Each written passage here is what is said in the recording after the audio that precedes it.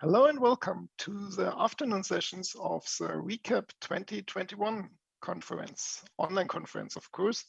And it's my pleasure to introduce to you Mike Zaschka, who is a co-contributor to the PostgresSQL driver for CAP, so CDS-PG, and of course also the very needed database migration tooling that he will also introduce into his talk. Together with David Scooter, Volker Butzek, myself, Mike is also one winner of the Devtoberfest, which was held from SAP Developer Relations last year. And without further ado, let's hand it over to Mike. The stage is yours. Thanks, Gregor, for the introduction. So hello, everyone. And again, thanks, Gregor. I don't know what to say because you spoiled all my presentation with this introduction. No, just kidding. Yeah, so let me share my screen in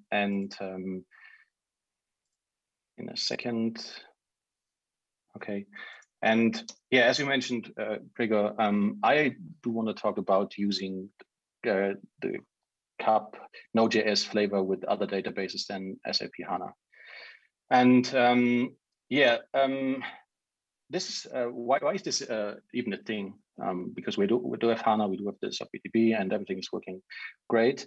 But I really love the cloud application programming model, and I really do. And this actually lands back to HANA 1, where I get in contact with HANA CDS and XSO data stuff, and actually couldn't find the core concepts of CAP there as well. And I really love that concept, but actually we're bound to HANA as a database.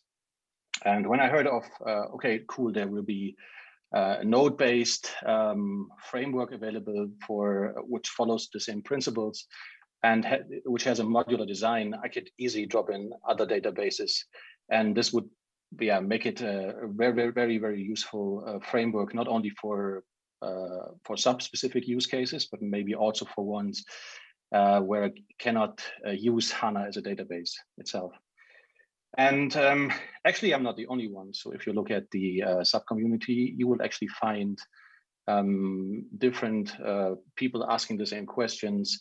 Okay, great. So we have CAP. How can I use PostgresSQL, for example, or again, Postgres or other databases like MySQL, MariaDB, etc. Because it's actually stated or quoted in the official documentation that based on this modular design of CAP, it's easy to drop in other databases. So, and while this is true, when you actually look closer in the documentation, you will actually see that the real database support or the out-of-the-box support is actually limited. So, of course, we do have HANA. Of course, we do have SAP HANA Cloud. And there is SQLite available, but only for development purposes. I don't know, there's MongoDB listed in here, and it should be it's marked as planned for the Node.js runtime, but I haven't seen this yet. But basically, that's it for the out-of-the-box supported databases. And actually, in my talk, I want to focus on the last 2 points, meaning that there is some kind of pluggable drivers architecture that is work in progress that can be used to bring your own database and add this to the cloud application programming model. Or in case someone else did this, you can actually see that if someone else developed some database adapter, you can easily use this and drop this in. So those are the 2 points I actually want to talk about in my short talk. And I want to start with the last one first, with the out-of-the-box support. And I mean, it's also on the slide. And Gregor, you actually mentioned this before. At least there is one driver available, which is CDS-PG. So let's just, very quick. I added this slide very quick after the keynote. Basically, this is from the keynote from David Scooter, and it basically underlines my statement. So there will be also in the future only out-of-the-box support for HANA and HANA-related stuff or SAP-related stuff. And other database adapters will not be provided by SAP itself, but needs to be implemented by our own. Okay, so let's talk about this out-of-the-box support for PostgresSQL. Yes, you mentioned this before, Gregor. Some of you may have heard of CD-SPG already because it was part of last year's Devtoberfest and also a little bit part of the TechEd. And this actually started, I think it started way back after the last year's RecapConf, where Gregor Wolf and Volker Butzek actually sat together and started implementing CD-SPG. And around Devtoberfest, actually some other members from the SAP community joined their efforts. And I think we now have a very stable version available, which is open source. And yeah, it can be used from whoever wants to use Postgres with the Cloud Application Programming Model. I added some links to this as well, so I won't talk too much on the details here. There are the GitHub repositories where you can look into. There are also some blog posts introducing both modules and give you a jump start in how to use those tools. There are also other blog posts and example projects available on GitHub, so you will find some resources. What I want to talk about is a little bit the differentiation between CD-SPG and CD-SDBM, and I actually want to showcase you how easy it is to drop those tools in and use it with the Cloud Application Programming Model project. Okay, so first CD-SPG and CD-SDBM, what are those tools? Basically, it's described here. Internally, the Cloud Application Programming Model uses some formats, CSN, or CSN, as I learned in the introduction today, and CQN as some internal representations of the data model and of the queries, of the incoming queries. So basically, that's JSON and the incoming OData queries, and definition of the CDS model basically gets translated into this nodes, so those internal models. And from there, when you access, want to access the database, in this case, PostgresSQL, then CD-SPG basically translates those internal models into SQL that Postgres actually does understand. So basically, that's the runtime part. But to actually deploy your data model, your CDS model to the database, you actually need some additional functionality. And even for SAP HANA, the deployment of the HANA fragments to the database itself is not part of CAP, but instead it uses the HDI deployment module to actually deploy those HDI fragments to the database itself. And so we need to come up with our own solution, and that's why I came up with CD-SDBM as part of the Devtoberfest, which basically uses internally Liquibase, which is a Java-based framework, to deploy this data model to the Postgres database itself. And it does so by using advanced features, like we have things like schema evolution. So if you deployed your first version to the database running production, do some changes, and then later deploy the updated data model, then we do identify the changes and only apply the changes to the database, so nothing will break. Okay, so that's just the theory part. And I'm quickly going over to showcasing you how easy it is to drop this into an existing project.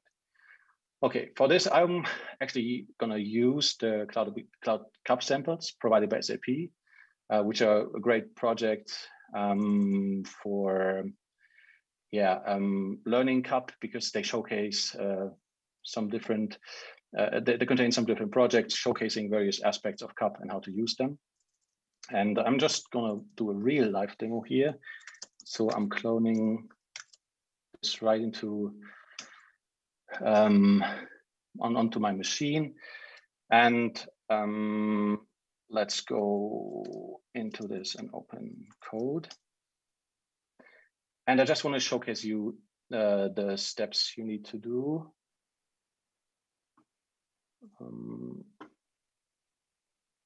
That hasn't opened yet. Where is it? There it is. Actually, the steps you need to do to get this running on Postgres, right? So I'm going to have some problems with the Zoom stuff here. Can I move this around? Okay, I can move this. Okay, so I'm gonna edit terminal and just launch the project once with SQLite. So first I need to install all the dependencies for the project.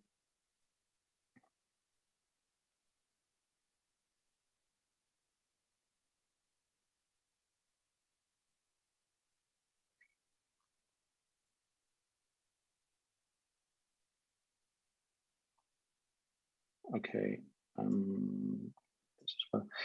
Okay, so and then I'm gonna fire it up. So I'm gonna put in CDS watch, and we want to look at the bookshop example. And when I fire this up, you can actually see that it's using the SQLite memory database by default. And when I open the browser, and I did not reset this view, so just open the local host and probably look at the books, you can actually see that the books are there in the old data service, and there's even some default data that has been loaded by the provided CSV files. Okay, so I'm now going to show you the steps you need to do to actually use Postgres as a database. So first thing we need to do is we need to actually have our Postgres database at hand.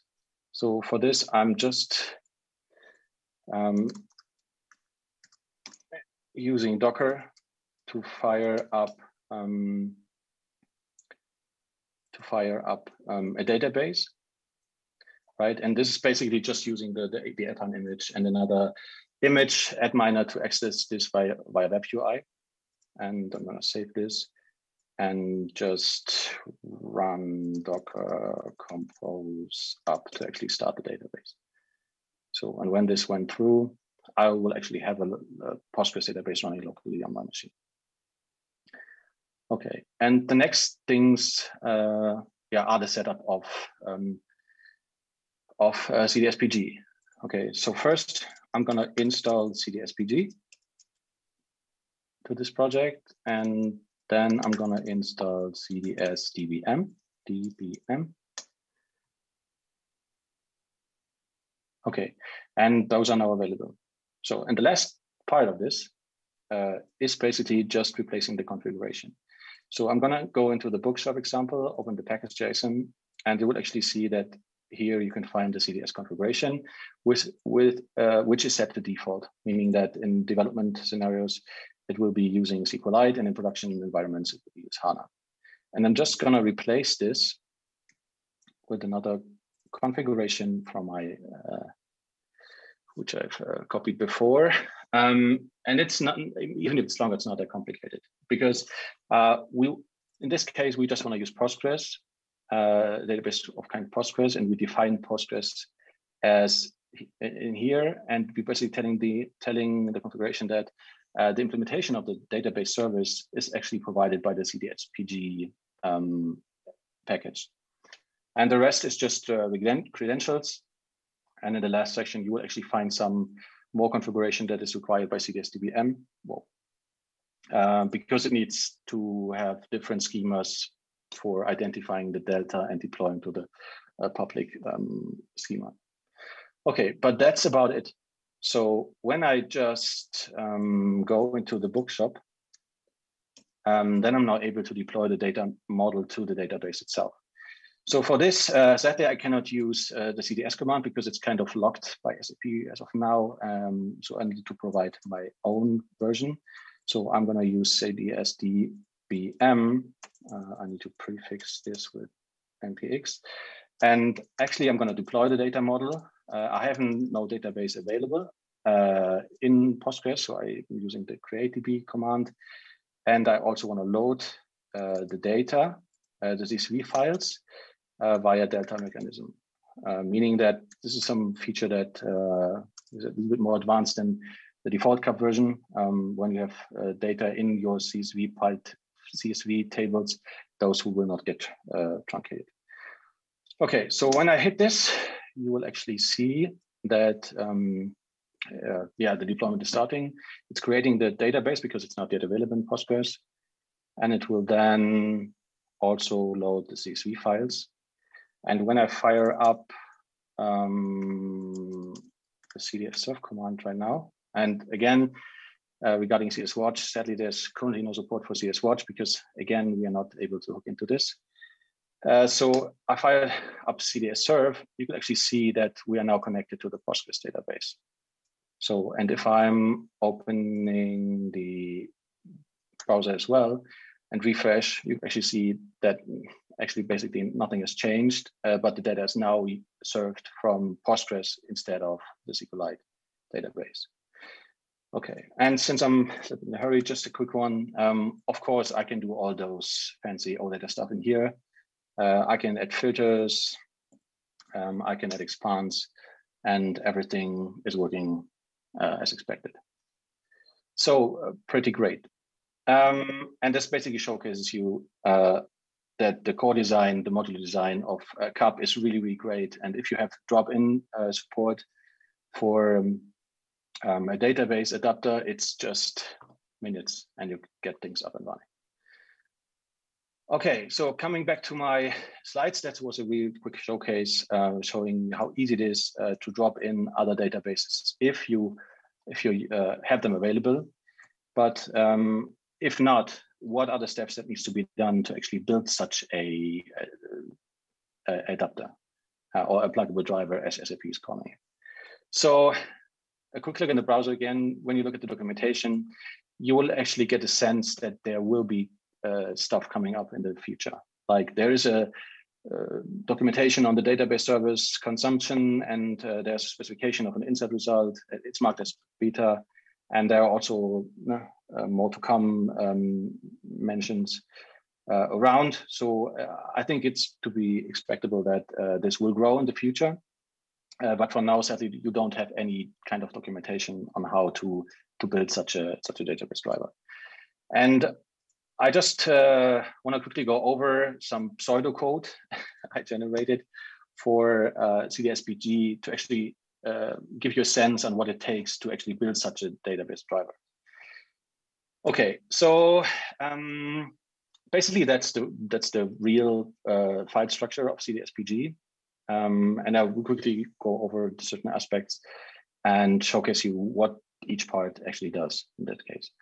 Okay, so just to mention, when you look at the original CAP libraries, you actually see that they share a similar file approach, but have much more files. And that's basically because we can actually rely on those existing CAP functionalities and only override the specific stuff for that we require for Postgres in that case.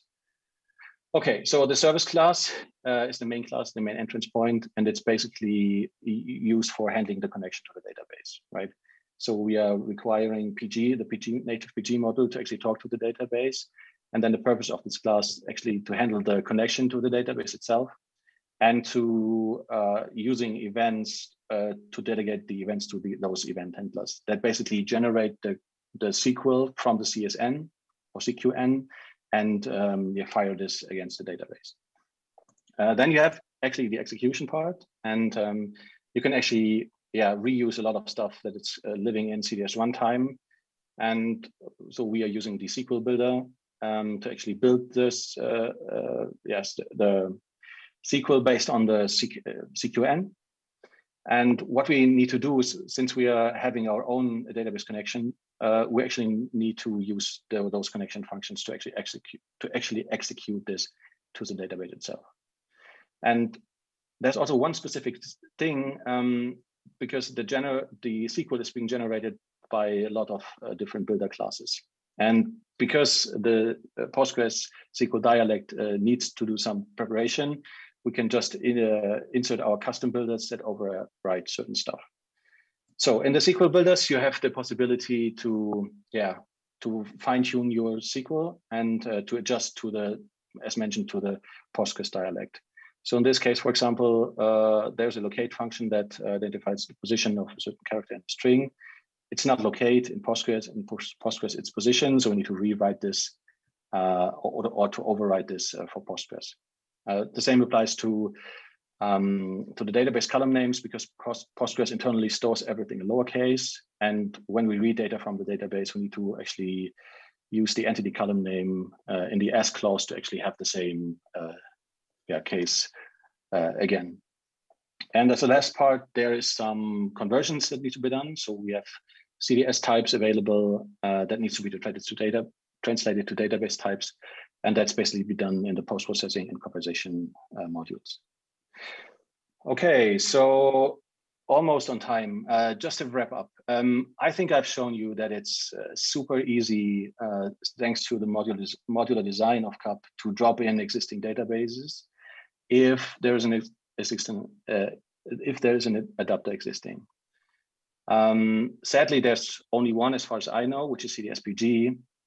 But potentially, as you've seen this now, you are motivated to actually engage in the development of Postgres, or maybe come up with your own solution for other database drivers like MySQL, MariaDB, Oracle, MS SQL Server, CrowdDB, etc.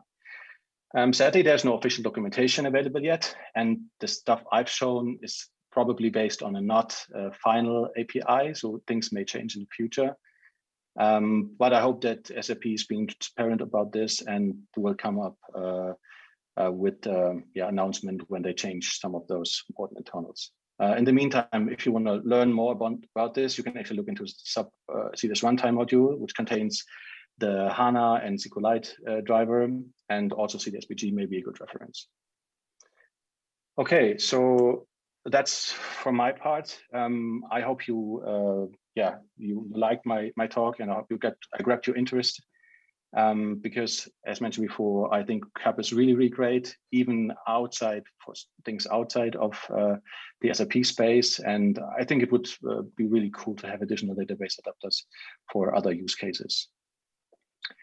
Okay, so with this, excellent timing, Mike. Perfect, as rehearsed also. So I see no questions popped up in the chat or in the question pod. One comment from my side, maybe just to add, you had this nice slide with perhaps other databases to be contributed. I think what we did also quite well in the CDSPG adapter is unit testing and testing of all the generated SQL and testing also some the OData APIs at the end. So I think we laid really a foundation which could be reused in other projects, just run the same tests as we do. And then you will be having all this coverage of all the cases with draft support and so on. Yeah. Good. And it's a perfect segue just to also say thank you to you and the contributors to CDSPG. And next is coming up. Come on. We have the perfect segue to introduce the next contributor to our conference, Tobias Hoffmann, because he will use the CDSPG and CBS DBM, I'm sure, to run CAP in other environments. So that is coming up 5 minutes after 13:35. That's the timing. Yeah, here we go.